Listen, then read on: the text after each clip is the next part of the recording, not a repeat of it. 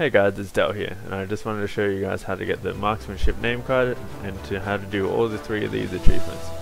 The first two that we're going to do is the Master Sniper and the Dare Free Shoots achievement.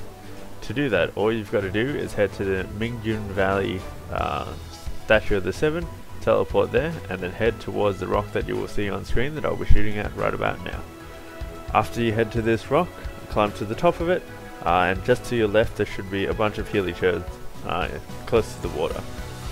Just aim just above them, and when you shoot you should be able to hit the weak point and get both of these achievements at the very same time.